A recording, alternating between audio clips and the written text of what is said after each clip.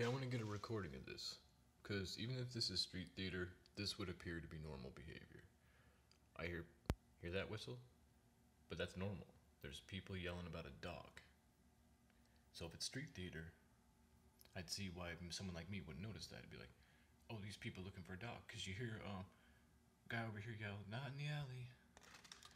Then you hear girl and these people over here go, not over here. And then you hear someone else go, nope, it's not on this side. And you think nothing of it until you see that all three of those people live here and they don't have a dog. And then you see, oh, this is evil.